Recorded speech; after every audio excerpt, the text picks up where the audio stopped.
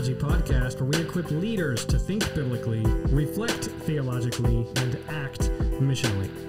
Today we begin an extension series, I guess we'll call it, in just 2 parts before we break for the summertime. Case studies that flow out of our biblical theology of mission that we developed over the last numerous episodes. But first, before we get there, when this episode is released, we, Tyler, co-host here, and I, Sean, will be at our final missional retreat of the year with 4 Mission College. So tell us what we're going to do, Tyler.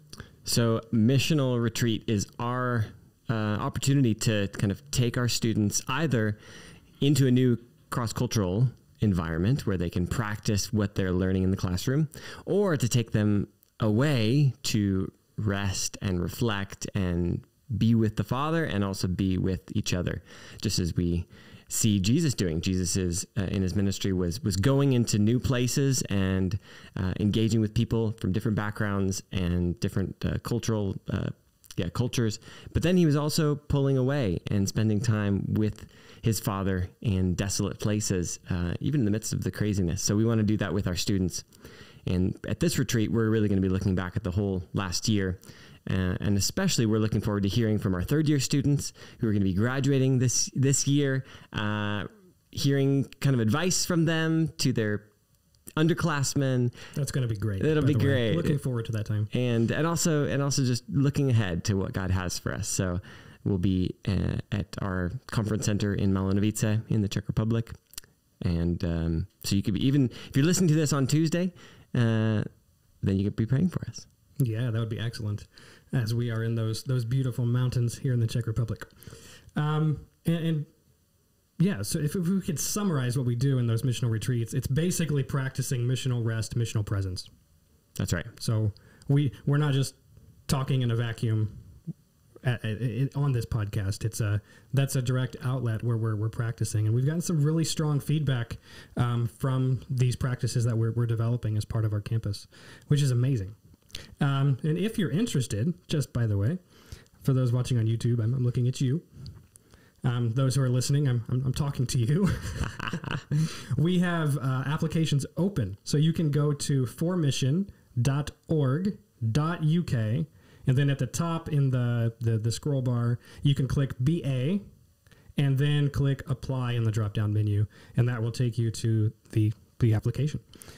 So, without further ado, we'll jump right in. Today, we begin with perhaps the most obvious outflow of a biblical theology of mission, evangelism. Seems to be a given. And I think that this is why there's often so much focus on doing. Like, the missional task is there. It's present. Yeah, because people need to hear the gospel, so there's work to be done. Important work to be done. And yes, hallelujah, amen, this is true. But we must not neglect being also, because it's the foundation of our doing. Like was it James? That we should be hearers and doers of the word. So hearing, we have to, involved in that is necessarily slowing down, stopping to have Selah, to rest, to pause, that we don't want to miss. So today, maybe, Tyler, do you think we can use the term, maybe this is pushing the boundary too much, so you let me know. Can we use the term missional evangelism? Or is that like an oxymoron? It doesn't... Well, it all depends on how you define missional. So I think that could be a really helpful kind of corrective or nuance of evangelism. If we take this kind of embodied, like the people of God embodying the presence of God as a central part of mission, as we discovered in our biblical theology of mission. If we combine that with evangelism, which is good newsing, sharing the good news. Good newsing. I love that. Do you like that? So I think that this could work. This could be good. That'll be our new tagline coming back in the fall. Maybe we're good newsing. Connecting theology and other things. Yes, I'll work on that. Over the summer. Great. That'd be great. Yeah, and I'll leave names out of it for this example. But I have a very specific example in mind of, I know somebody who was talking about somebody else that they disciple about evangelism. And it was just from within a Bible study they were doing. And this person who's discipling the other simply said, wait, in their mind, we're talking about evangelism, but like our application is very general. We're not talking specifically enough. So this person asked the question, so person I'm discipling, I won't name, who are you evangelizing or working towards evangelizing right now? And the person was like, whoa, like we're talking about evangelism, but I hadn't thought about that. And so like I think in that aspect, asking a question like that, we should in some sense think about evangelism in a missional sense. Yeah. So we don't forget to ask those very concrete questions they're not theoretical. They're literally a call to be on mission. I think also we can certainly affirm that mission in the Bible includes evangelism. It does. I mean, just to make it explicit, it should go without being said. The question, though, becomes what kind of evangelism? Some say it's purely relational. We'll let them know by our actions, and, eventually maybe we'll get around to it.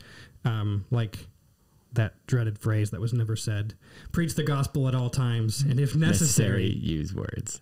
It was never said, attributed to so many different people. No. But it fictitious statement. Somebody said it, but not the important people in church history that they're attributed to. Yeah, and others are. We may have a picture in your mind with this one specifically. Say that we must use only words and forget some of the other aspect. And I think that there's a huge chasm, gap in between these two. What do we want to call them? Views or methods for doing evangelism.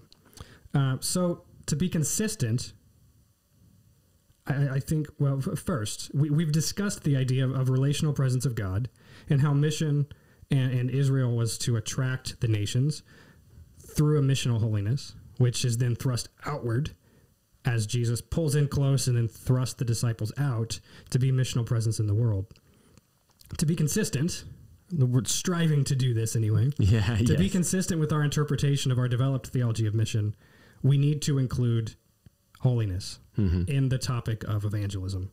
So something like being plus words equals strong evangelism. I'm not strong in math, so that's not. It's a simple formula there. We did not. We chose a different path than math, but we can still use logic. Oh, excellent segue. Yeah. I'm thankful to those who do know math because we have some students at Mission. They're more geared that direction, and what they come up with can be brilliant sometimes, and just because of how they're thinking more mathematically. But if we think about it, excuse me, and being in attempting to be consistent with words and action, words, action, and our presence. We have to think about the question, how do people in Central and Eastern Europe come to faith? What do you think, Tyler? In general, like if we can stereotype. Definitely through Facebook debates. Oh. That's the main way. Yeah, you just like you find people who said something stupid and then you just destroy it, and that's definitely the way. No. I mean No, the number one way that the most prevalent way that people come to faith in this part of the world is through relationship and through personal experience of a transformed life by Christ. So there's lots of stories. One of my favorites is a girl that I grew up with in.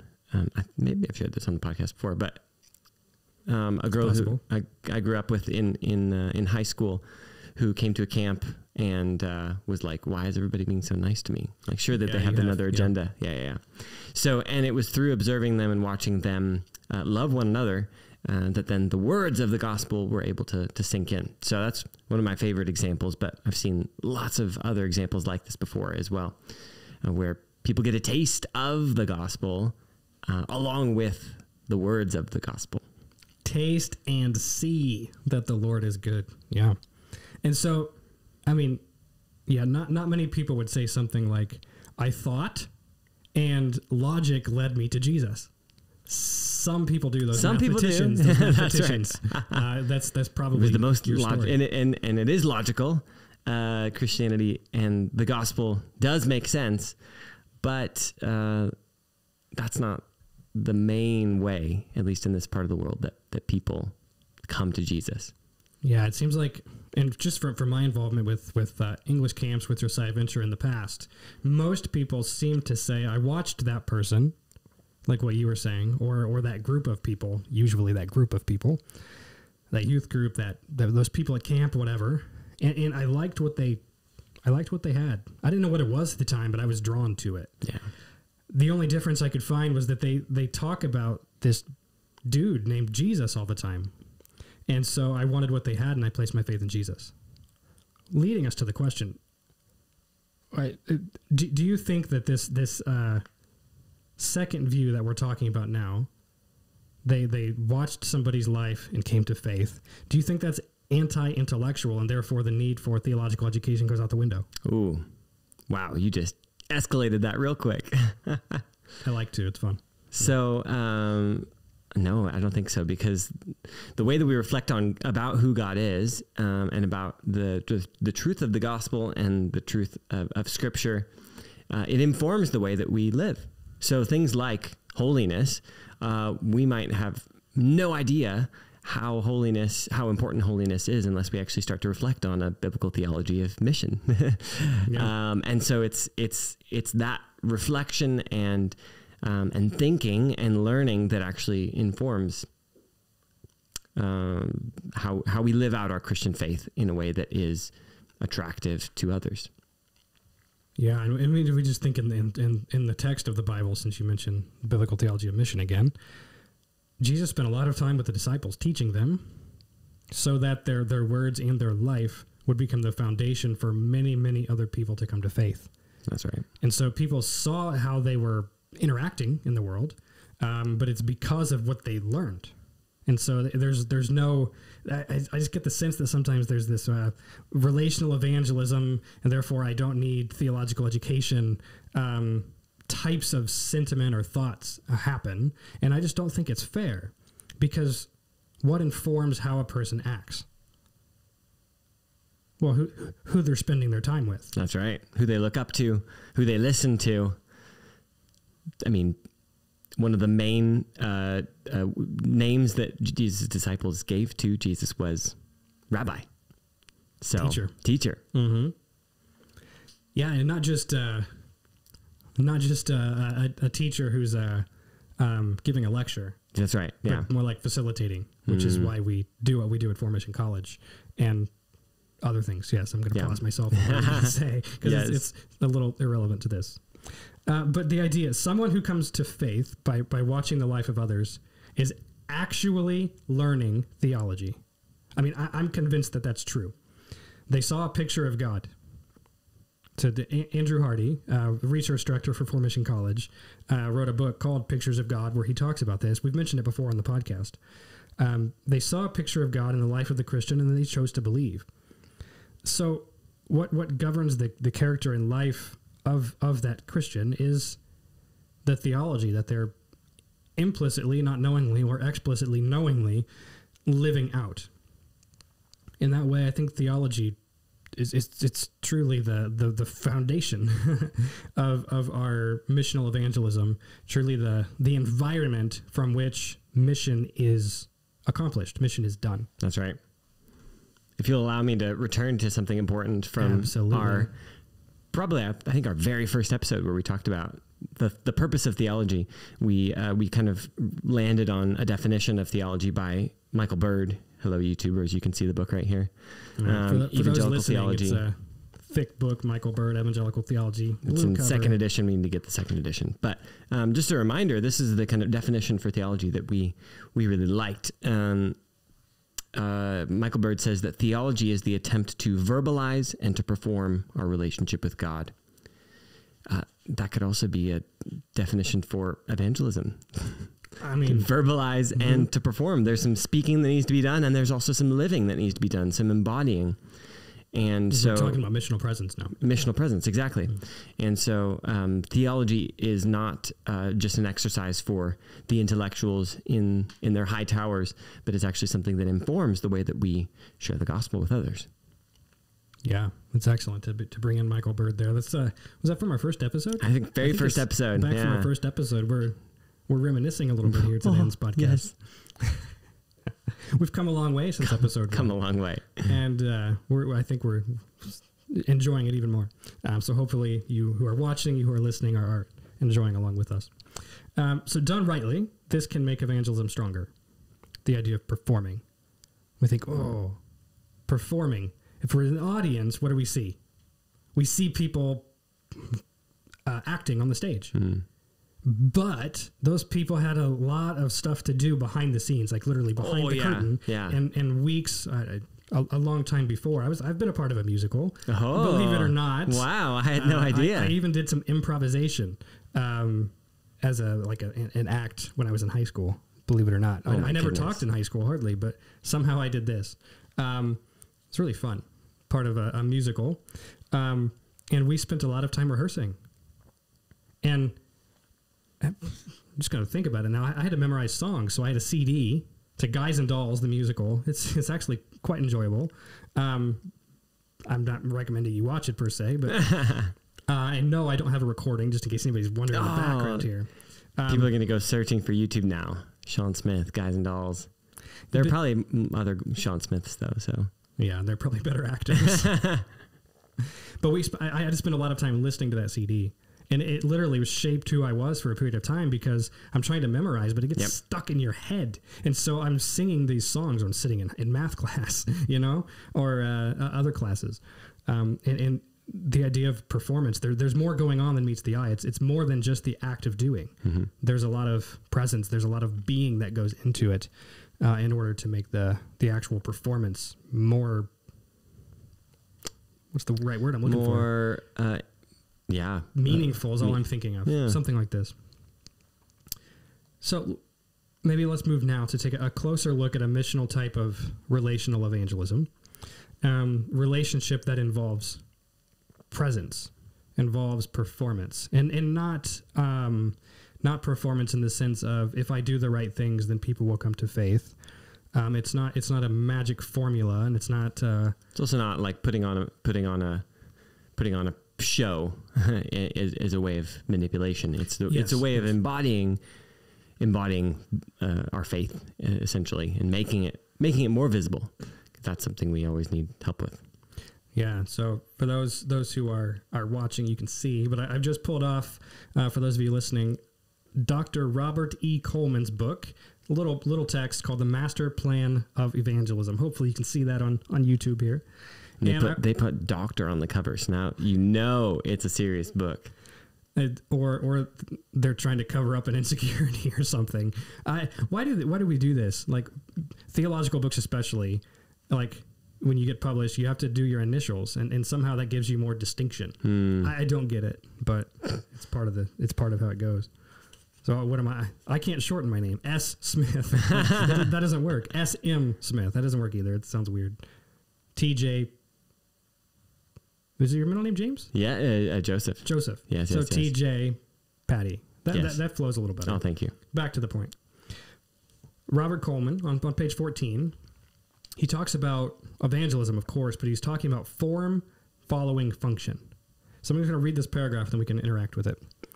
He says, concern at this point immediately focuses the need for a well thought through strategy of movement day by day in terms of the long range goal.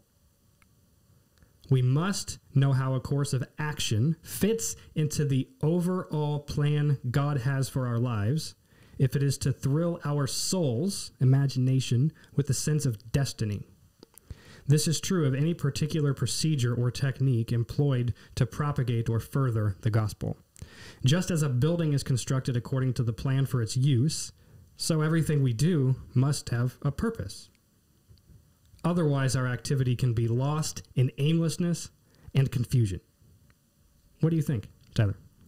Well, it's interesting. You said that buildings need a plan, but that plan is actually the plan is not the ultimate goal. It's like a waypoint between the purpose, as you said, and the expected outcome. And so I think a lot of times we focus on just the plan or the method as the end. Like if I do this, then we're good. Then I did what I was supposed to, but not thinking maybe a little bit less about, okay, what is actually the purpose behind me sharing my faith? And what do I actually hope will happen in the life of this person? What is God already doing in them, through them, around them? And how can I better move in that direction? I think that, the form has to follow the purpose and take into account the expected outcome or the hoped for outcome. Yeah, exactly. I'm short, so I was trying to reach that upper level there to put the book back. For those of you like, why is it paused right now? It's because I'm short. But form following function, definitely so. And I think to even take a step back more into the abstract realm for a moment, thinking of in take us there, Sean. Truth proposition. Yes. So step 1 flows into step 2 and therefore step 3. That kind of thing. So there are different levels of argument that we need to be aware of. I think that we need to know in order for our form to actually flow and lead to function. So the heart of this is to understand the word semiotics, which Tyler quickly described the word semiotics. We don't care if you remember the word semiotics, but what it means is useful. So semiotics is how words function, essentially. Yeah. So how words fit together and to produce meaning. I mean, I let you do it because, for those of you who don't know, part of Tyler's PhD, he's a PhD candidate at Cambridge, and that's in part what he's doing, what he's studying in the Old Testament. So he's well fit for this discussion. And one feature, though, of semiotics is that words are vehicles that convey meaning. Yeah. Words correspond to pictures. We actually think in pictures. We don't think in words. So we don't conceive of things with words. There's always a correlating picture in our minds. So one thing semiotics can help us to understand is to better conceptualize an evangelistic conversation. So we have A, believer, person B, non-believer, seeker, whatever we want to say, and then C, which would be the gospel itself. So C is the truth of the gospel. And Tyler, there's a lot going on. If we think of it in terms of in this conversation where I'm A, you're B, factors. We're talking about C. What could go wrong? oh, nothing. It's really pretty straightforward. No, but like A, as the believer, put myself in that position. I have some experiences, I have some knowledge, I have some background, I have some presuppositions as well. I have some cultural background, I have an identity, I have things that are important to me and less important. I am trying to relate to you. You have some of those same issues going on. You have a background, you have culture, you have some presuppositions, some pre-understanding, you have some knowledge about and experience. You and about C. That's right. That's right. So we might have a relationship, we might not, and you might look at me and say, "Oh, Tyler's wearing a blue shirt. I hate blue shirts," and then you're gonna not like what I'm saying just based on because you don't like blue shirts. No, I don't. That's a little extreme, but there's these kind of things that are going on. If we talk about even language background, there are things that I might say that are clear to me that, as you mentioned, paint a clear picture in my head, but that mean something totally different to you, or the words that I'm saying might not produce any picture in your head, let alone that's just us two having a conversation, which of course is part of my dissertation. Conversation in the Hebrew Bible that's interesting, but like conversation in general is just crazy, very complicated. And then we bring in this other factor of the gospel, which actually has its own cultural context and story context and a lot of things to understand, to know, but also a God to know. It's not just theory, but it's actually is a way to connect with Jesus in the Holy Spirit to God the Father. And so when we bring all these together, it can get really, really complicated. Just as an example, or go ahead. I was just going to say this gives reason for theological education. That's right. To know all of these factors a little bit more informs better practice in the world. Yeah. So if we want to be extremely practical, theology plays a part. It absolutely does, because if you don't have a good theological foundation, you can't be, you're never going to be completely sure, but you're definitely not going to be sure if the way that you are communicating the gospel to the other person is actually connecting with them in a way that is true. Yeah. So give us an example. Great. So one of my favorite examples is of the Moravian brothers, who amazing missionary movement that actually sprung in this region where we are right now in Moravia. We are sitting right now in Ostrava, but this movement started a few villages away from us, and then they relocated to Herrnhut in Germany, and then they sent missionaries all over the world. Amazing story. One of the places that they sent missionaries was to Greenland. And when they went to Greenland, they were very excited to share the gospel, obviously.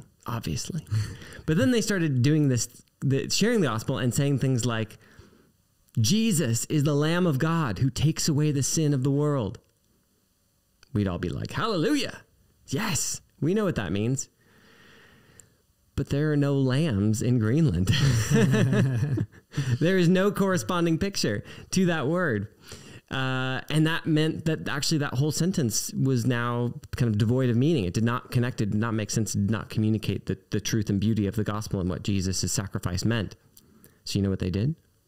Tell us. They made did some contextualization. They substituted a word, and they thought, what is a picture that will connect with the people that I'm talking with these tribes in Greenland? And they ask the question, what sorts of animals do they interact with on a daily basis? Not sheep, not lambs, but seals. There were a lot of seals around. And so they contextualized that gospel statement and said, Jesus is the seal of God, which takes away the sin of the world. Brilliant. Amazing. Brilliant. Not a seal as in like a letter seal. Like, or. Exactly. I should have you do that again, but I won't ask. I can always rewind. Oh, so that's a great example, because I've never heard the gospel presented to me in that way. And that wouldn't mean a thing to me. The seal of God. No. And even the fact that maybe some of our listeners heard like seal, like a stamp, that also is shows the complexity of what we're talking about. Yeah. I mean, you say that in the Czech Republic, people are going to think of a stamp. Probably. Mm-hmm. Something like a stamp. Yep. Yeah. Or you might think of like Seal the singer. Oh, yes. There's so many possibilities. So you have to take that into account. Or even, I mean, if we take that statement a little bit further and unpack it a little bit more, even saying that he's the Lamb of God that takes away the sin of the world. People have different conceptualizations of what sin is, and we have to take that into account as well. So might need to explain a little bit more in depth and in a way that connects with that person's cultural context, kind of a legal, we're getting into the weeds here maybe, but like a legal understanding versus a communal, shame context, might mean you have to change things a little bit, that, it might not connect with somebody that they've, incurred wrong against God, and that their ledger is, full of marks against them, which is true, but it might not be meaningful. It might be better to say you've shamed God. You actually have, you have sort of dishonored his dishonored. name. That's what I was looking for. You've dishonored God, and in doing so, you've brought dishonor upon you and your community as well. It could be really important to reframe things a little bit in a way that is still consistent with the gospel. Exactly. But that is stated in a way that the other person can really hear and understand. Yeah, and that it's not changing the gospel. The gospel's not changed in doing so. No. And there's even another layer deeper, I think, that we can go here. It's one thing. Your example is a great one. Or like to walk into a mall and say, "Can I have an apple?" Well, it's a mall.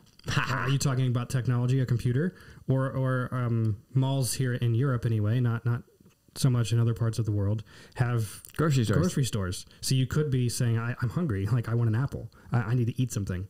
But even beyond that, I think of Cyril and Methodius here, and how they went and how they contextualized the gospel when they left and went to roughly speaking, the part of the world that we're currently talking from right now in the Czech Republic, and some surrounding area more broadly. They spoke words all the time. They gave liturgies, sometimes in Latin. They strove very wholeheartedly for it to be in the language of the people. Sometimes they were able to do that, sometimes not. But one thing they did that made them unique was demonstrate the gospel by doing what Jesus did. Table fellowship. Huge part of contextualizing the gospel was simply leaving the church where the what's the word? The fancy word for a pastor, a priest. Whatever. Yeah. Fancy word for a pastor. I was thinking cleric. Priest is better. They weren't known at the time for going to visit people. Yeah. Cyril and Methodius was like, we need to get to know these people. So they developed relationships, and they became a living embodiment of a good father just by their presence. So they were speaking the words and just the fact of what they were doing, and simply just being together with people. Like literally their presence meant so much. It became a picture of God. And I'm sure that's part of the reason why some of I want to say it was more of the German speaking crowd saying people who said that they didn't like the German missionaries, I think it was, because they didn't do that. But Cyril and Methodius did.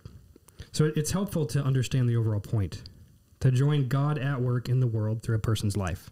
We can abstract this to death, but the overall point is to put it back together for a greater understanding so that we can join God at work in the world through interacting with people. So what we're after is we're about the deeper matters of the heart. So there's really two realms. Both are extremely important.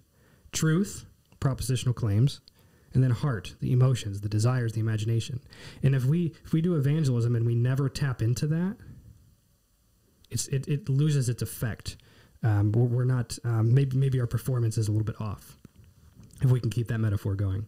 So we want to appeal to the deeper matters in the person's heart, remembering that theology, as you said earlier, Tyler, it's embodied and not just dealing with the realm of thinking and the brain.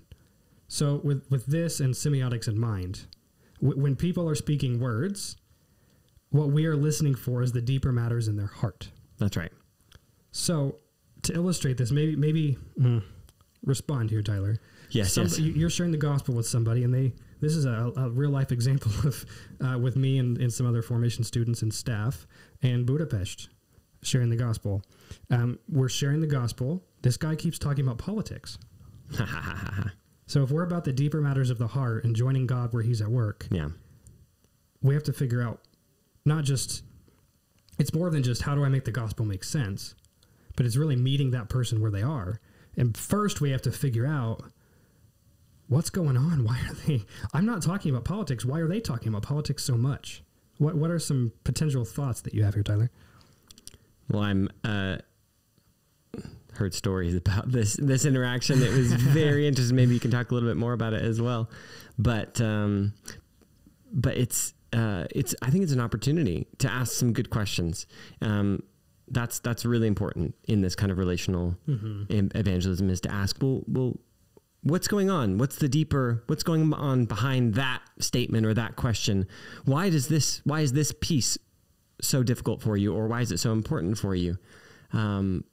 I love asking questions, and my sister kind of lovingly makes fun of me for asking questions whenever we talk. Like, well, what's behind? She'll come to me with a question about something, and I'll say, well, why are you asking that? She'll be like, oh, well, that's a good question, and it allows us to go a little bit deeper. So in this example with the man who keeps he's hearing the gospel, but he keeps pushing it in a different direction, pivoting. Yeah, it's an opportunity to say, oh. Either it's an opportunity to say, well, what's behind that? Or it's also an opportunity to reframe the gospel in the way that's going to connect with that person. And a great example of that is John chapter 4, the woman at the well, where it seems like they're just talking about totally different things. But Jesus is actually linking up with things that are important to the Samaritan woman, and is saying, well, you're coming here every day to fill up your water, but how about I give you some water, living water that's never going to run out. That's a very good example of that kind of contextualization and listening to the other person, where they're at, and using that as a springboard to talk about spiritual matters. Yeah, and for that deeper listening, that's where we have to have a good active presence. And we're trying to embody the presence of Christ. We are not, but we are carriers of his presence. And so we're trying to embody that. And it's possible, if we have a thought, we could even say, well, maybe they're talking about politics, like figuring out the theme of what they're saying, because people talk and there's always a theme, but they don't know it consciously. And if you draw it out, they'll start talking even more. And you're connecting with them, not just in the head, but in the heart at that point. Yeah. It could be maybe they have some fear of, it connects with their past somehow, whatever. A loss of control, or somehow some sort of security that they find. You can also ask clarifying questions as well, like, or active listening questions of, it sounds like you're saying this, or it sounds like this piece is really important to you. Is that true? And you can actually help them even identify some of those pieces and then link up to them. So, Sean, can you tell us maybe a little bit more about that conversation? Were there any interesting points to that interaction that are worth sharing with our listeners? Yeah, there are, I think. To do so concisely. Yeah. One thing that was really interesting, he was getting heated. Like, his voice was raising and raising and raising, to the point we're in this little restaurant and people are looking around. They're turning their heads like, what's going on? And so I thought, if we're going to continue this discussion in a healthy way, like, he's a person, like, we want to honor him. He's literally was our guest at the table, and he was an interesting guest. But I thought, as we're leaving, I actually suggested we should pay now and leave, and we can continue this discussion. And I made sure to find him and sort of walk alongside this guy as we're walking back. And I simply wanted to de-escalate the situation. And I spent about 10 minutes in a row saying, you know what, you're right. Yeah, that critique that you have of this political party, I can see that. I think you're right. And then he might say something, and I'd say, well, sir, we mean, it seems like you might mean this, like, but we're actually saying this. Yes. And spending some more time agreeing with him and finding commonality. And as I was finding commonality, he just de-escalated his voice to the point where he said, and I've been talking a lot. Can I just have one more thing to say?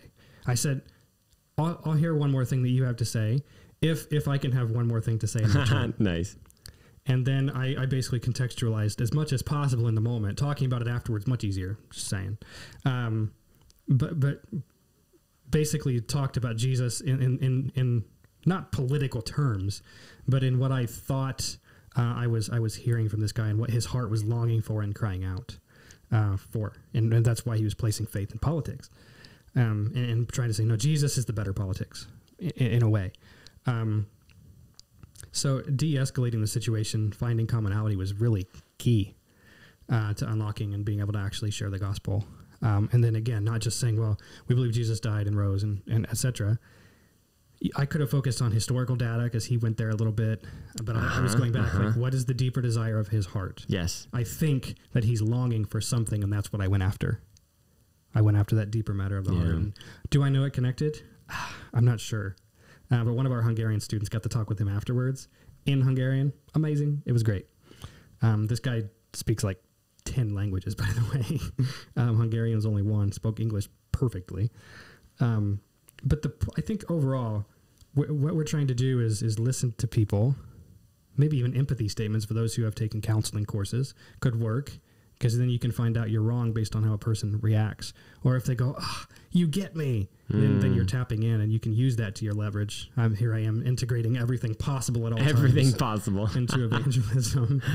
But what we're really saying is Spirit, Holy Spirit, what is this person truly talking about? Yeah. What does their heart want? What does their heart need? And we need to spend most of our active attention listening at the deeper level than just their words. God's after the deeper longing of the heart and transforming it. So we should be about the deeper level also. Yeah. If we establish, I think, something like that, like they're using political talk as a means of figuring out true freedom. It's a possibility. We can talk about the freedom that we have in Christ and use the same phrase and turn it for the gospel. Use the same word and turn it for the gospel. Clarifying meaning at all times, because, you could say freedom and it means something totally different in the U.S. compared to here versus Brazil, for example, or something. Yeah. So we can use those types of statements to really draw out people. And again, doing this puts the two realms of argument into perspective: the realm of truth and also the realm of the heart. We're speaking truth, and we want to speak the truth to the heart, not just to their heads. Sometimes we forget, and we think, it's a golden nugget, and we can just insert it, and we can, but there's more nuance that needs to be done in order for it to be received well. We don't want to just say stuff; we want it to actually be received. So it's very tempting sometimes to stay in the realm of words and argue for truth and various things. Staying there, though, might not be the best thing. Getting to the heart of the matter, figuring out how that person might be being transformed. The Spirit is at work preparing the way, and trying to figure out what that is.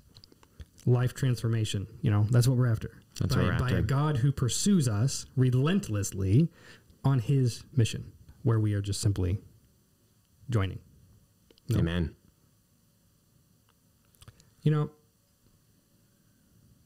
I'm checking our time over here, so we're on keeping on task. I think of, at this point, John Lennox as like the poster. He's like, if you were to think evangelism and apologetics, I think John Lennox. Sure. Do you know describe for our listeners who John Lennox is, just in case people don't know? Well, you'll do a better job, but I know he's like a super smart dude. He's actually he's a mathematician. That's what I thought. Something like that. I knew he was like a science guy.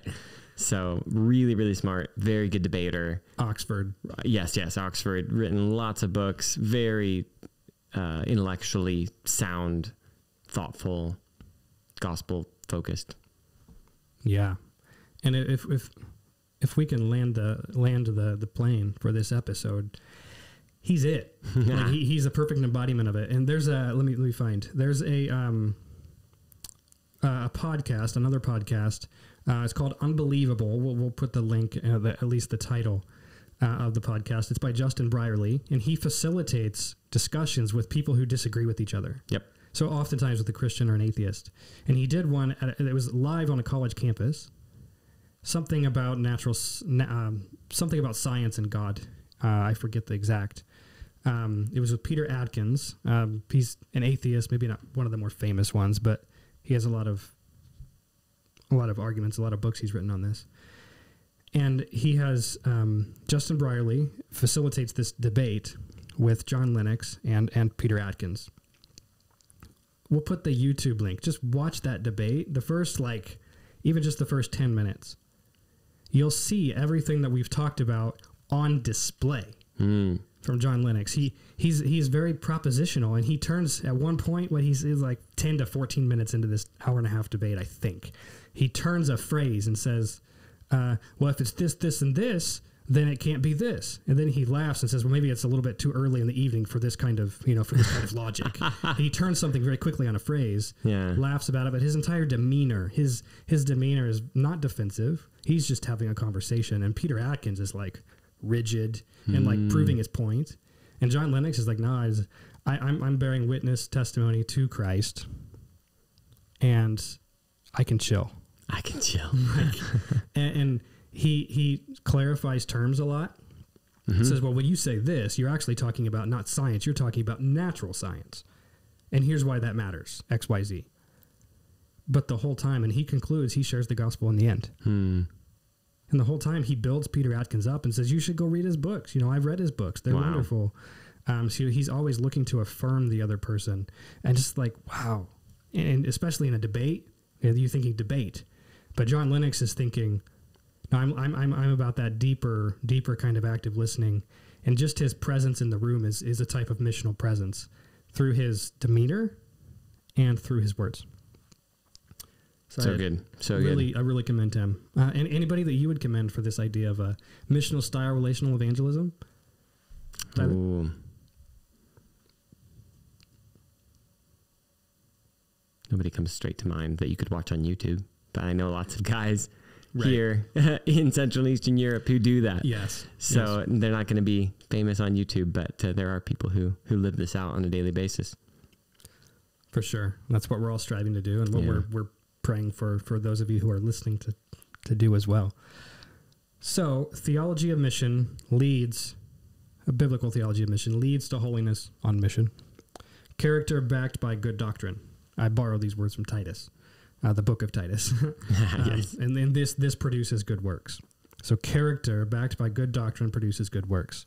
That's this that missional presence wrapped up in the evangelism mode. Yeah.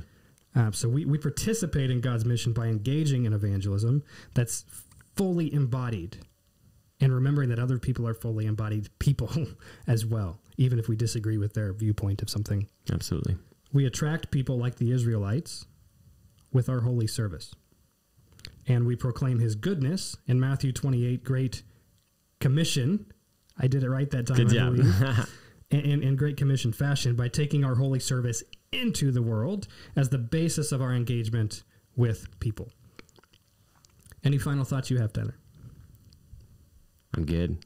Let's land the plane. Let's do it. Thank you for listening. That's how we'll end. Thank you for listening today, and be sure to hit that like button and subscribe. And if you've done both of those things, we thank you. Thank you. Speaking again to you, pointing at the camera here. Hello. And one of the best things that you can do, not just because we want to be flattered, we don't, but so other people can find this podcast, is for you to write a review. So somebody very, very recently told me, your podcast is dope. So it means really cool. Yes, exactly. and useful. If you think that, write a review, and maybe you don't have to use the word dope, but write a review, because that would be really helpful for us to be able to, if you write a review, we'll probably feature you on the podcast. Oh, here we go. We'll be able to share, and other people can find us better. So we thank you for listening, and praise God who has cleansed us by his blood, enabling us to receive the Holy Spirit to live holy lives in his presence, so that we can be carriers of his presence to others with missional evangelism. So go in the blessings of Christ. I'm thinking Ephesians 1, 3-14, I think it is. And think biblically, reflect theologically, and act missionally, like Jesus. See you next time. See you next time.